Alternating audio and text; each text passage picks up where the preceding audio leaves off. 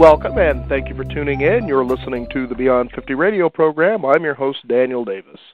It's amazing that we have a show that people consider it's for people in midlife, baby boomers, if you will. Well, then we kind of dig out that past that we must all live together to find out how we have some common things that kind of tie us together. One of those common historical events is something that was very big. It was August 15th, 1969, when one of the greatest well-known festivals in music history was created. It was during the time of the Vietnam War. The Lyndon B. Johnson administration was going on. There was all the rage and a counterculture movement that was just incredible. But this was 3 days of peace. That's right, 3 days of a music festival that was created in the minds of one man. And that is our guest today, joining us on the Beyond 50 radio program today, Michael Lang. And the book is The Road to Woodstock, from the man behind the legendary festival. And I'd like to welcome Michael Lang to the Beyond 50 radio program. How are you doing today, Michael? I'm doing great. Nice to be here. You bet. Now, I hope that you got your rain insurance this time.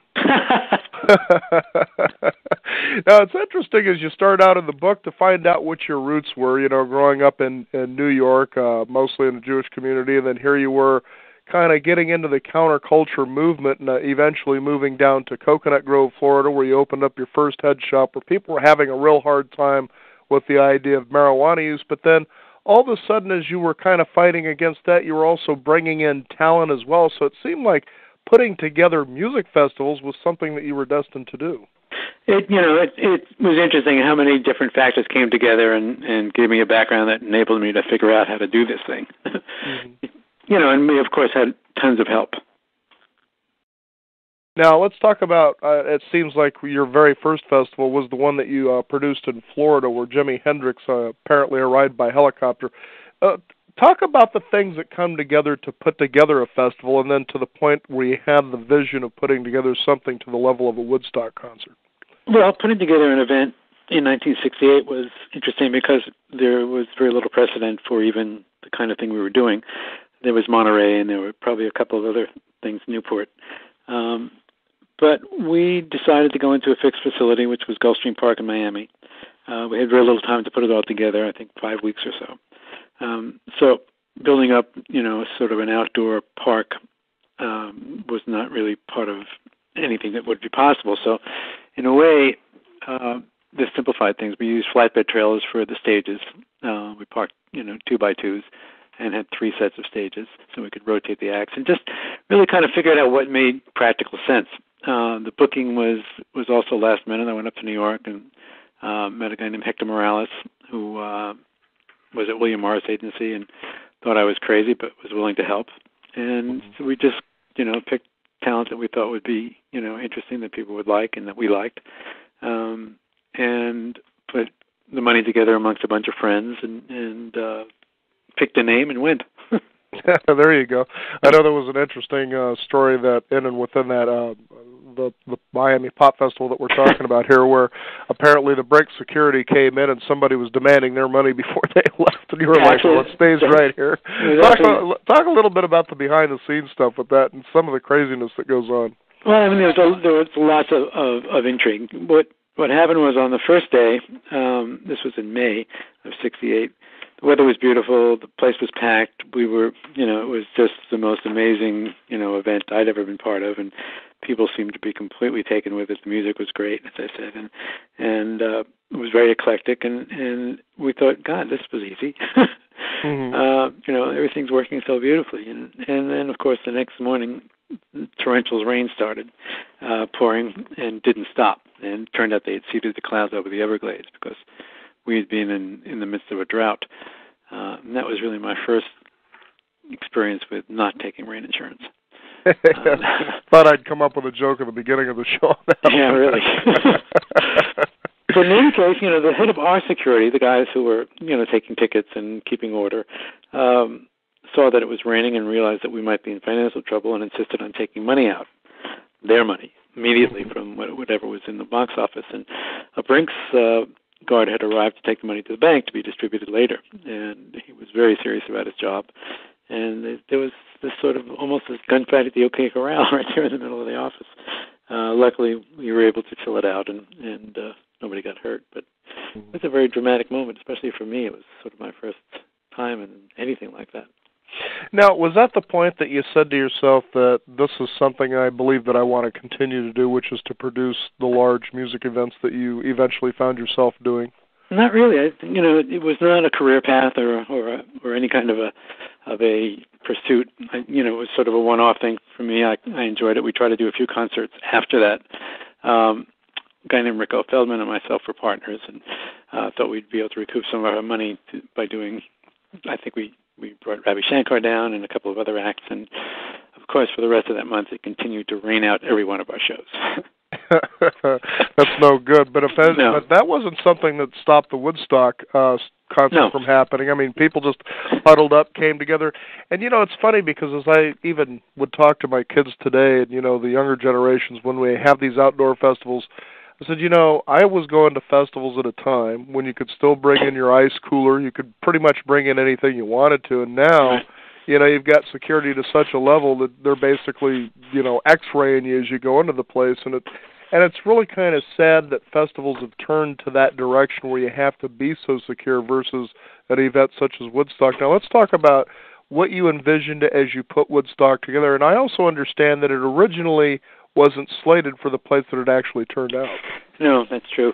And really, the vision for Woodstock came from lots of different directions. I had moved to Woodstock, New York, after that summer in Miami, or that season in Miami, I should say, and had started going to some of the local concerts called Soundouts, which were on a farm just outside of town, very low-key, very bucolic setting, and I thought, this is an amazing way to hear music and to bring people out into the country and away from, sort of their normal day-to-day lives was, to me, really an inspiration. So I met Artie Kornfeld shortly thereafter, and between the two of us talking about the Miami Pop Festival and this idea of doing a bigger concert series like the Soundouts, Woodstock sort of emerged as our idea of a gathering of all of the kids in the counterculture who sort of believed in kind of the way that we did it.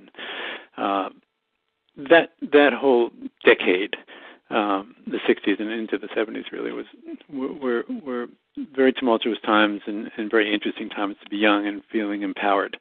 Mm-hmm. And we were about stopping the war and human rights issues and healthier ways of eating and treating the planet, and all those sort of sustainability issues started to grow out of that era.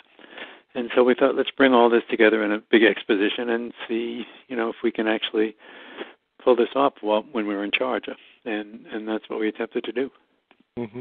Now, there were also some really, you bring up Artie Kornfeld, there was also people such as Abby Hoffman who were behind the scenes. We've got Mess Pomeroy. I mean, we just have a whole clue. And what's really interesting about how this book here, The Road to Woodstock, is put together is that you have nice quotes and paragraphs of what people were experiencing, such as John Sebastian just talking about the beauty of what he's seeing unfold in front of him, and how the connection of people taking care and watching out for each other, for instance, at this place, at such a large group. You're looking at more than 300,000 people all living together for 3 days.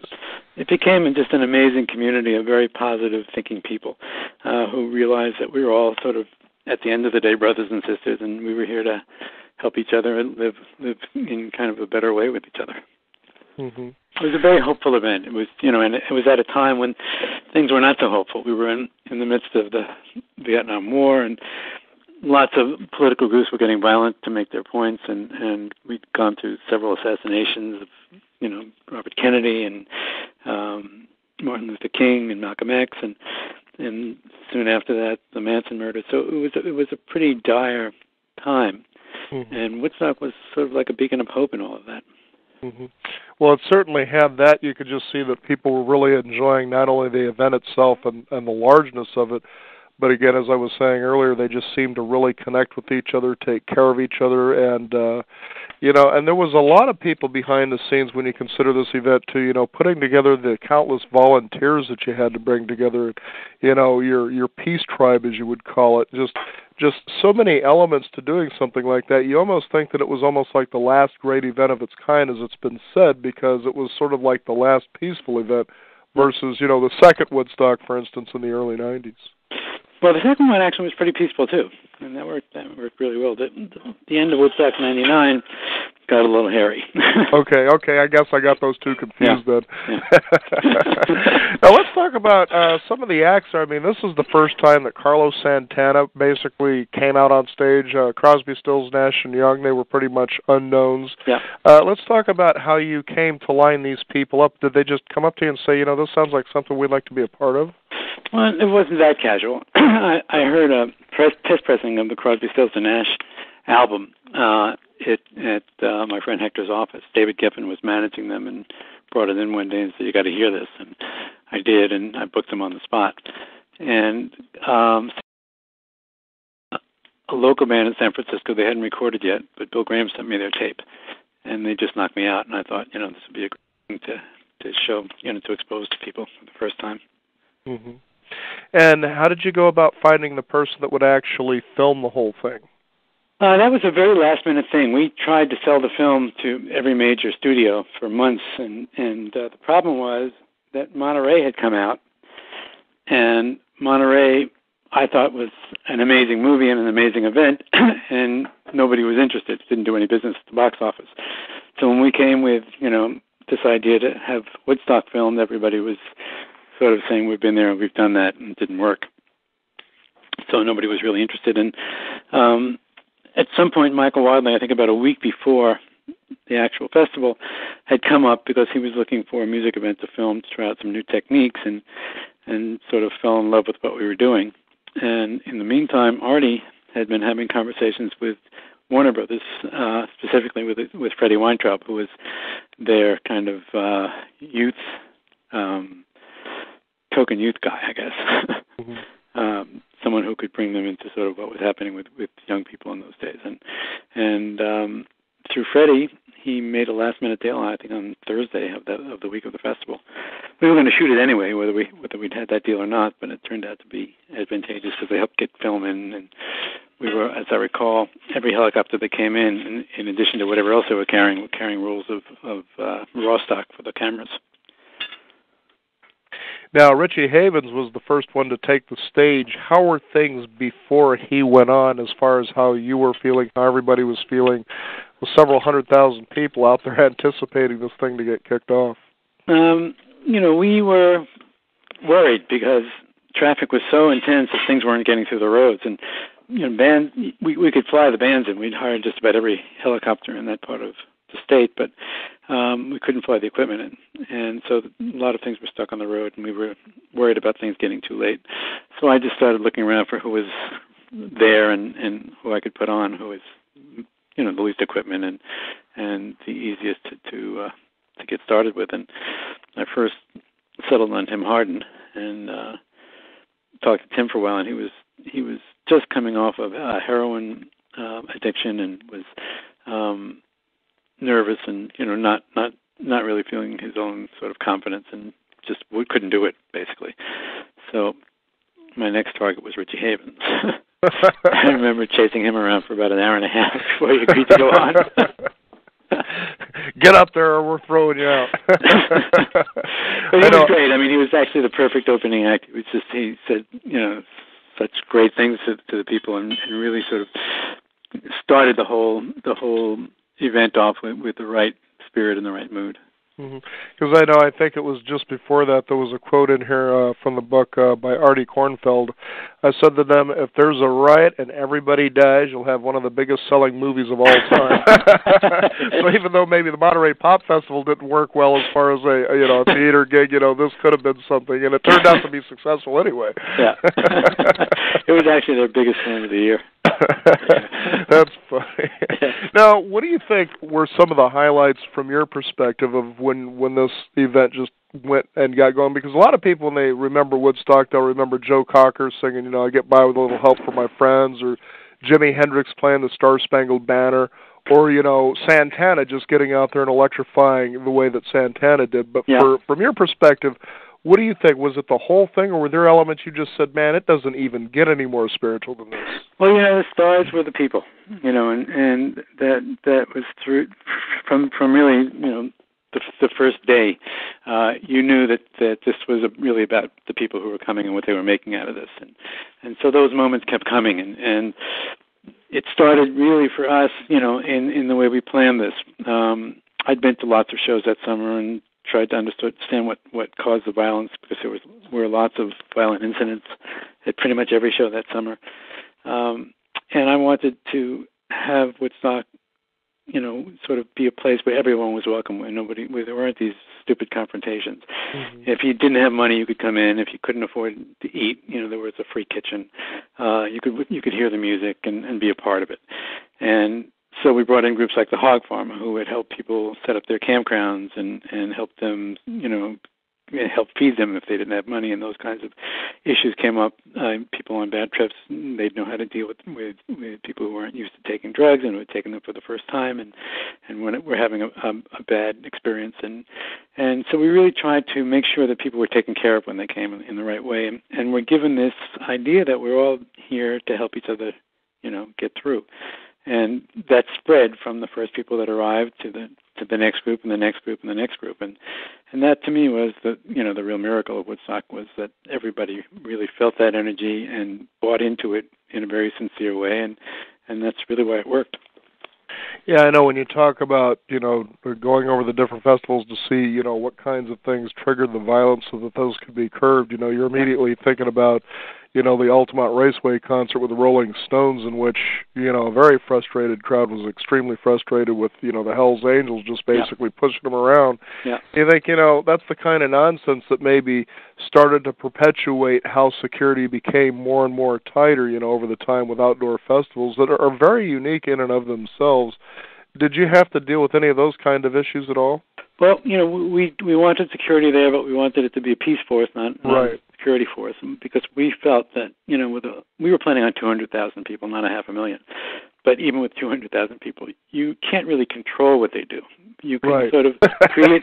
You can't. I mean, you can bring an army in, I guess, but that's not the idea. The idea is to create a space where they can be their better selves, where people, aren't hassled for no reason, where they're allowed to express their real feelings about each other and about themselves and how they want to relate to everyone and how they want to live, and so we felt that we could create that space. The rest would take care of itself. So the people that we had initially brought were off-duty New York City cops who spent time in the East Village and were used to these kids and weren't freaked out by somebody smoking marijuana, and they wouldn't be armed. They would be there to help people, not to arrest them, and that was kind of the way the tone was set for the entire security system, and it was really, we were securing ourselves. As Wavy Gravy said to some reporter in the airport when the Hog Farm arrived, and they said, "You guys are here to do security." And he said, "Do you feel secure?" And the guy said, "Yeah." He said, "Well, I guess it's working."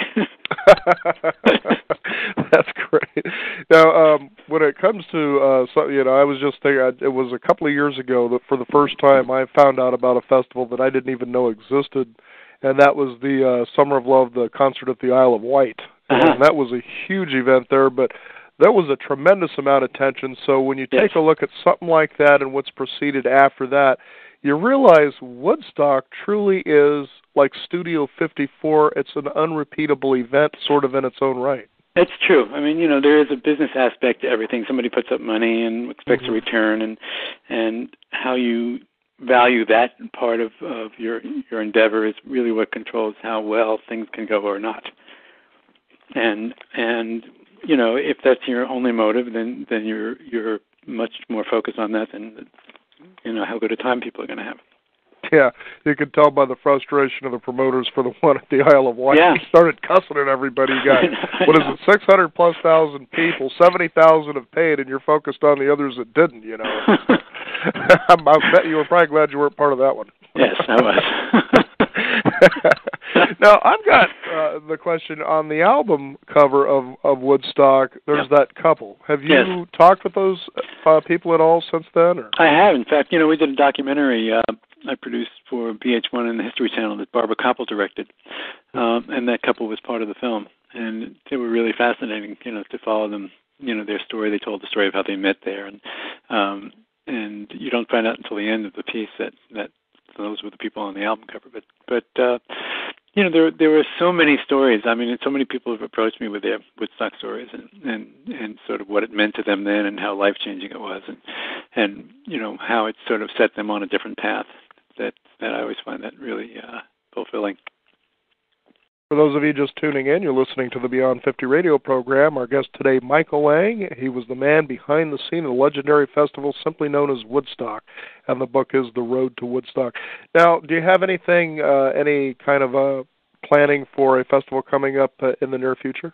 No, we don't. We're working on a piece for Broadway, actually, a musical sort of based around that whole sort of era and those times.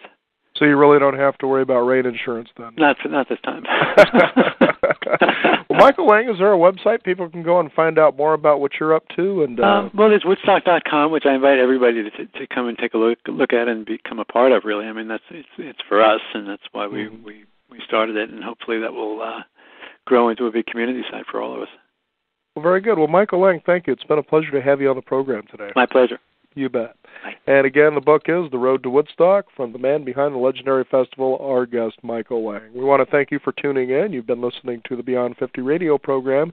Be sure to also visit us at our website at beyond50radio.com and sign up for our free weekly e-newsletter. I'm Daniel Davis. Thank you for tuning in. And remember, live your day past halfway.